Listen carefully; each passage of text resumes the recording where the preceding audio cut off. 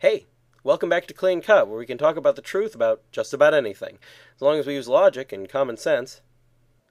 This season we're looking at a few more heresies and heretical views denounced by the Church, and this time, Docetism.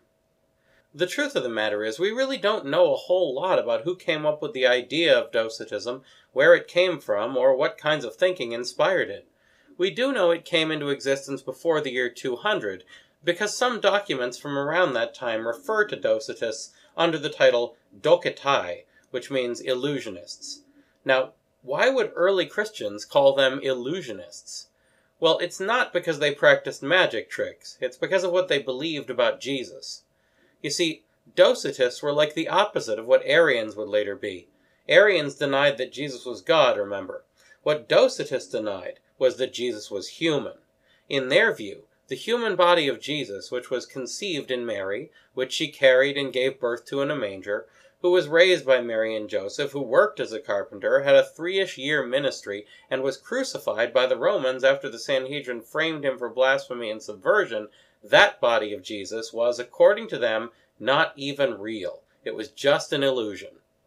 This idea of Jesus being just some kind of psychic image, rather than an actual person, when people literally saw him eat, drink, and bleed, is pretty silly on the face of it, and it just becomes sillier the more you think about it.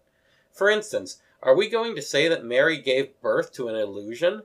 That an illusion was nailed to a cross? That an illusion ate food with the disciples? And better yet, that an illusion multiplied loaves and fish? That was a filling meal for an illusion. Now, what they might have been saying is that Jesus was spiritually there, but just the experience of interacting with him with the senses, touching him, hearing him, seeing him, were false impressions projected into people's minds by God. Well, first off, this opens you up to the same problems as a full-blown skepticism does. Once you start dismissing evidence in order to avoid a conclusion, where do you stop? Do you stop? If not, how can you ever trust any information again? However, it's worse than that, for 2 reasons. First, because the Bible says in a number of places that Jesus has flesh. For instance, "And the Word was made flesh, and dwelt among us, and we saw his glory, the glory, as it were, of the only begotten of the Father, full of grace and truth." John 1:14. "He that eateth my flesh, and drinketh my blood, hath everlasting life, and I will raise him up on the last day." John 6:55. How are you supposed to eat and drink an illusion? Now, the Docetists responded to this by saying that these passages meant psychic flesh. These 2 words mean opposite things. It's like calling Jesus a round square, or a married bachelor. But going back, how are you supposed to eat and drink a psychic anything? Now, a bigger problem with Docetism, and the one that went unanswered by its defenders, is this verse here. "And whilst they were at supper, Jesus took bread, and blessed, and broke, and gave to his disciples, and said, Take ye, and eat. This is my body." Matthew 26:26. So, does Jesus have a body, or doesn't he?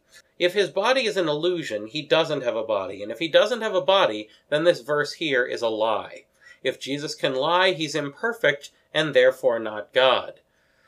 Therefore, Docetism can't be true, because Docetists believe Jesus is God. However, if Jesus can't lie, then he has a body. Therefore, Docetism is false for another reason. This verse crushes the whole Docetist belief system badly.